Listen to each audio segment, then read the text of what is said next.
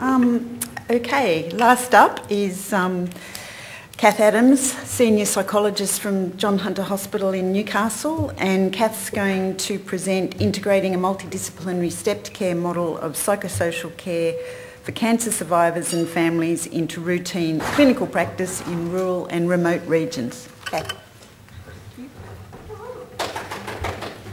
Thanks, team. $20 is yours, Douglas. I'd just like to say that title wasn't all mine. I guess it's been said often enough so far today, but the bucket's empty. There's no more money to be had in the current climate.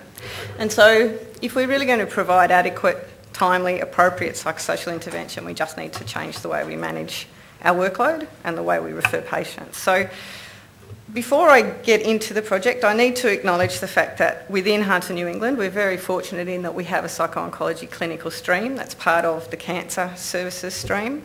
I recognise that all local health districts aren't that lucky, and certainly the support that we get from the Cancer Services Directorate has made all of this work possible.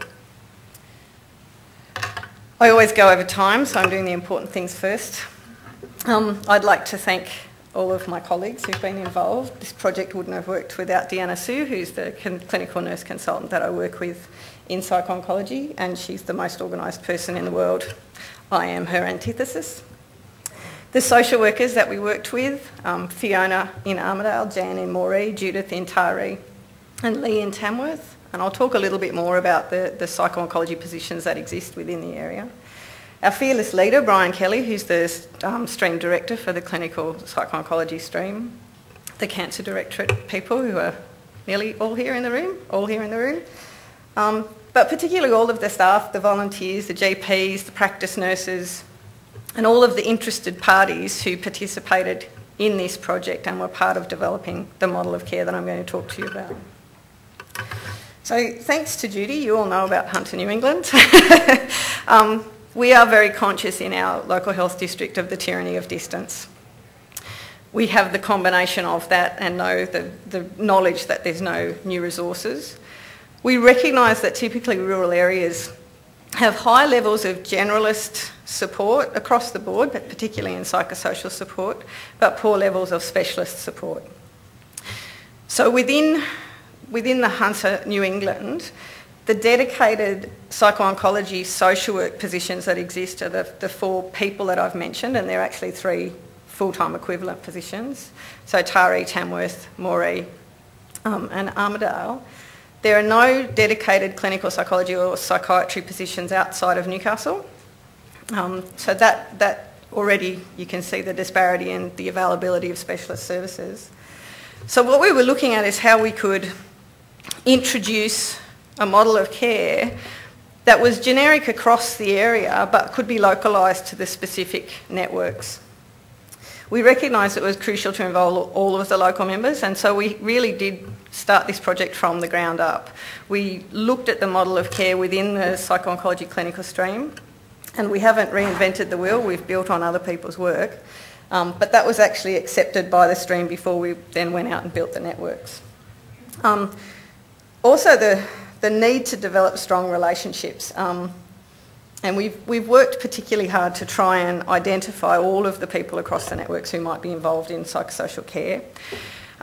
We're conscious of the fact that a lot of those people are quite isolated. There's a lot of sole practitioners, and so part of this project was also looking at how we could provide support for those people across the district so that the supporters were actually being supported in their service provision.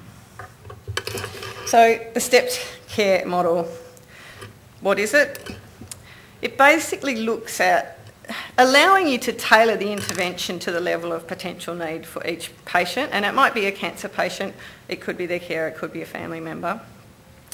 And it involves the steps of identification. So you can see that universal care down the bottom, that covers everybody. All patients with cancer and their supporters should receive universal care.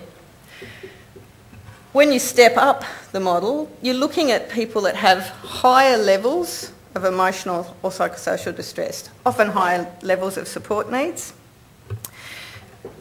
And at the top level, we have the people with severe or moderate levels of distress who need quite specialised psychosocial intervention. So the aim behind it is firstly to identify patients' need.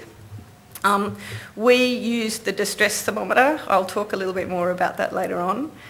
It's really important to remember the basis of this model isn't screening. Screening is a process, it's not an outcome. Screening people and finding out whether or not they're distressed isn't the end point, it's just the beginning.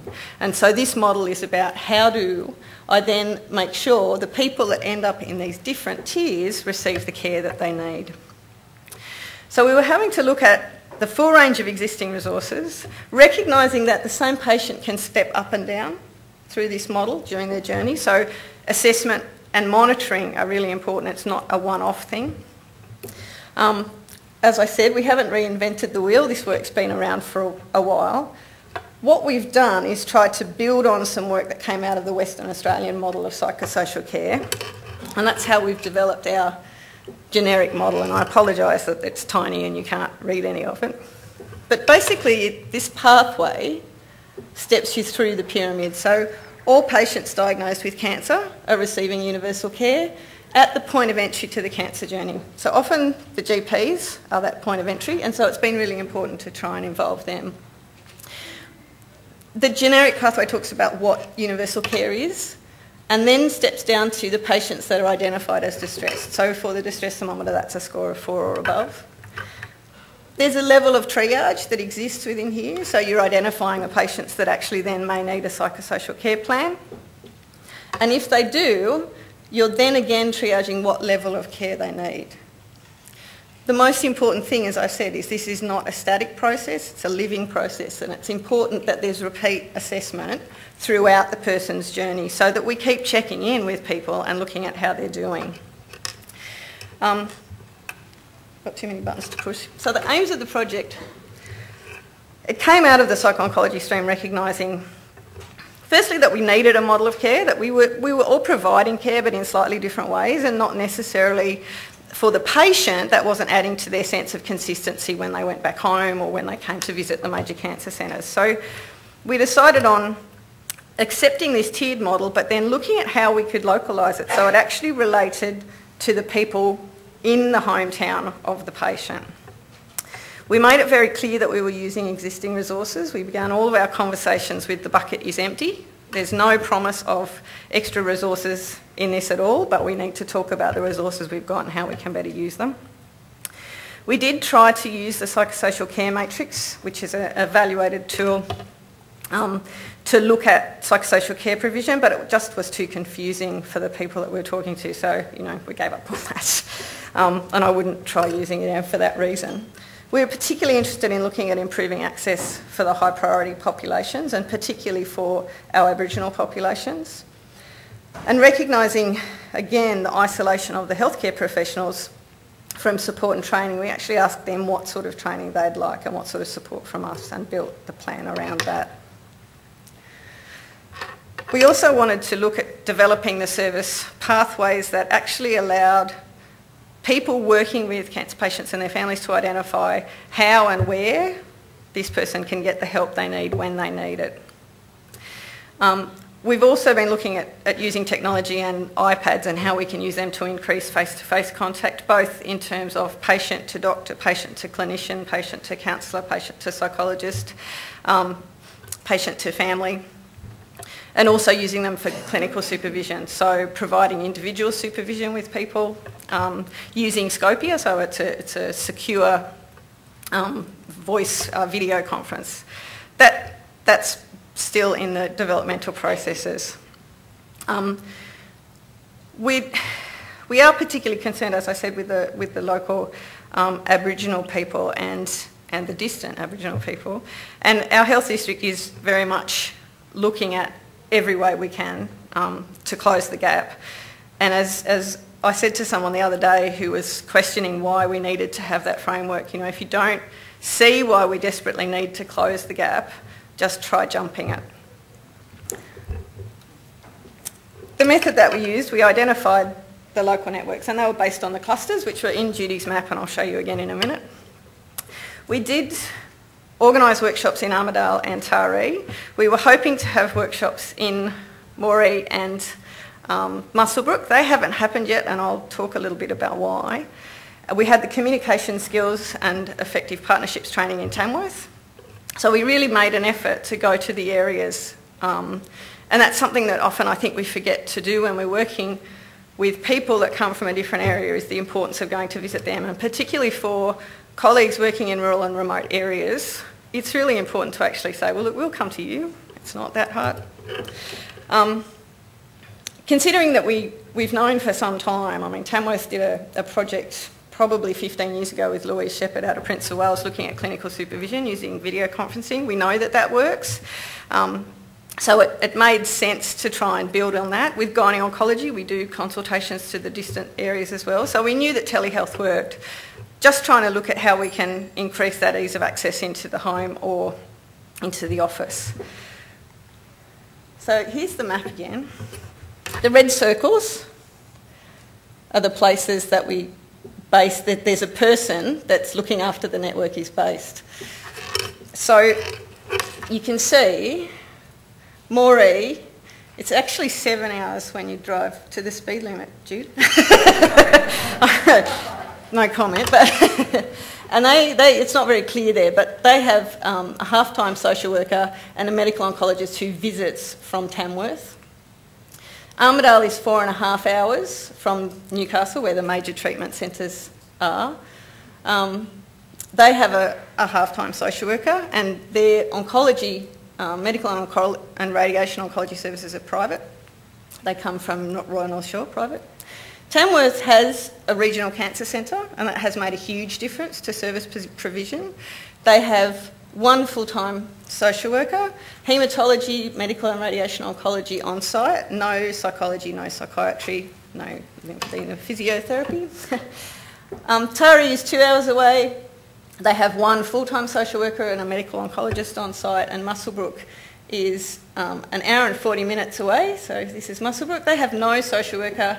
Medical oncology support is from both Newcastle and Tamworth. So it's all different, it's all a little bit confusing, probably more so for the people that live in those areas. So what we did, we organised the network meeting. So of the two that we had, one was in Armidale, that was the first one, and then we had one in Taree. We had 57 people attend, and they included the local social workers, cancer care coordinators, oncology nurses, GP practice nurses, GPs, support group leaders, the Cancer Council came, other NGOs, private practitioners in the local areas, and some of the local charities. As you can see, everyone talked about the increase in knowledge that they gained about the local services. It was really interesting to have all of the people from the local area in the one room going, oh, I didn't know you did that. Oh, I didn't know. Oh, so can we access that? So that was a really useful exercise in itself. The fact that at the end of it, fewer people felt very confident about making a referral, we actually took as a positive thing, because there was a bit of overconfidence about how easy it would be to access these services if you needed to. It was perhaps a little distressing when we talked to people about how they managed the higher levels of need, and the people that needed specialised care, we just call see our site, and so what happens then? Oh, I don't know. So there was a disconnect for the people at the top level. Of the people that attended, 15 of them were using telehealth. 9 of them said that they would now use it, so that, again, I think that was a good outcome. The 4 that said they wouldn't were because 2 of them were practice nurses and didn't see it was part of their role. 1 of them didn't have access to the technology, and 1 of them just wouldn't try. It was interesting. The main outcome from the meeting was the GPs pushing for service directories, and when we talked about the fact that the Cancer Council had a service directory and that Can Refer exists, they were very dismissive of those facts and they saw them very much as top-down things. So these directories were put together, and then, you know, other people had to put the information in and make it right. And I know myself, I'm apparently a member of the colorectal multidisciplinary team at Gosford Hospital, according to Can Refer. I didn't know that, but as far as the professional development went, we ran a workshop where we had Janet Vickers, who's the head of social work for family and community services on the Central Coast, come and talk about effective partnerships. She was awesome. She's actually managed to get DACs or FACs and juvenile justice and the police service working together. And one of the things that she highlighted was, instead of sitting in our silos looking at how we can build partnerships, let's step into the middle of the room and look at what we can achieve together. That was a very positive outcome, and I think particularly for the Northwest Cancer Centre, which is a new service, it really helped them look at how they could be supporting each other, particularly through chemotherapy and radiotherapy. So that was good. The communication skills we had Stuart done, so of course it was fantastic. It was slightly different in that we had all different disciplines within the room, and it was following one patient through their journey. And one of the most positive things that came out of that was different disciplines realising how much more power they had to work with their colleagues rather than, you know, seeing patients in a linear progression. So particularly the care coordinators and the social workers actually sitting in and practising working with the patient together, they found that very positive. The service directories are still all at different stages, okay, and this is what the GPs wanted. We went there thinking we would be developing pathways, that they were at that point, and they weren't. They just wanted to know who they could refer to where. So this is an example, and again, I apologise for its size, of what we sent back to Armidale. We've filled in what we talked about on the evening. We've filled in some generic, you know, Leukaemia Foundation, Men's Shed, Camp Quality, things that exist across the area, but also some specific services within the hospital, within the private practice world, and what they could do to access those high-level service needs. So looking at telehealth using Scopia, touching in with the CL Psychiatry teleconferencing system that we use. We sent that back to them, and the social worker from Armidale actually couldn't make it on the night, which was a great disappointment. But the outcome from that is that the local charity who did make it on the night are supporting the development of a website and have taken on the championship of owning the website and making the changes and updating it. And that's something that we've really pushed as well. You know, we'll help develop the networks, but someone in the area has to be responsible for keeping them up to date. Again, getting the service directories together is a process, not an outcome. It's an ongoing thing. It needs to keep being reviewed. In terms of reactions and how people responded to it, the reactions were very positive. We built a lot of new partnerships, I think. It was very difficult to get the GPs to attend, but they're flat out, you know. From the Taree workshop, we invited 76 GPs. 5 of them said they were coming, 1 turned up, and one comment that was made twice by participants was, it'd be nice if you involved the GPs. Yep, we tried. So what we've found from that, by then going back to the GPs and talking to them, is what they want is a draft service directory. They'll comment on that. They want a useful tool. They don't want to waste time talking about what it might look like, and I can understand that.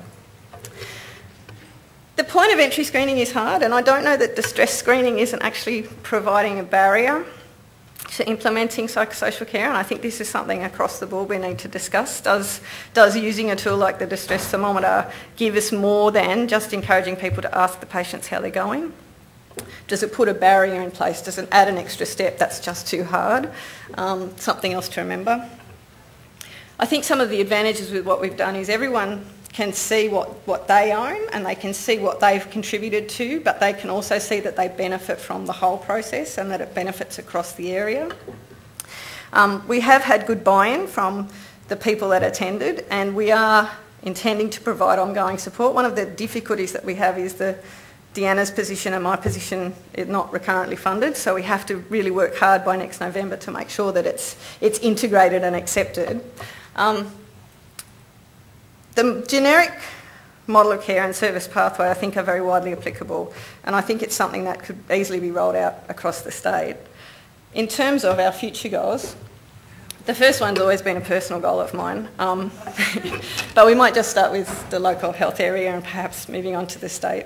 We're hoping to work with the Biripi Aboriginal Health Service in Taree.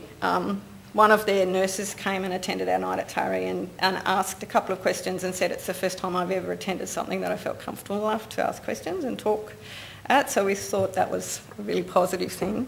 We're working to tie it in with the healthcare pathways that Hunter Urban Medicare Local has, and they're basically a screen that the GP can pull up that tells them if they suspect this, they do the following things, so just putting ours into that same format. We've got amended drafts out to all of the networks in terms of their service directories, and we're getting feedback on those. We're also introducing monthly supervision learning sessions via telehealth, which is something that the staff have really responded to well, and that's not something that costs us anything to do. We do recognise the need to take it step by step and make use of opportunities as they arise. And so the monthly learning sessions were actually originally just supervision sessions, but staff expressed an interest in learning a bit more, so that's what we're doing with them. We're confident that the networks will continue and that patient access to appropriate and timely services will continue to improve. We recognise it does take effort, but we have seen acceptance from all of the different networks that we've established that if everyone does their little bit, the whole will be better and patient care will be more consistent and better for everyone across the area. That's the end. Thanks for listening. Happy Friday afternoon.